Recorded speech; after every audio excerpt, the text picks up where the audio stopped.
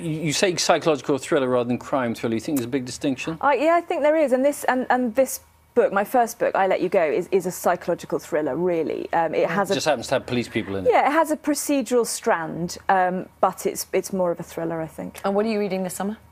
What am I reading? What will you be reading? You said you're a big reader. I am a big reader. Lots of people are going on their holidays.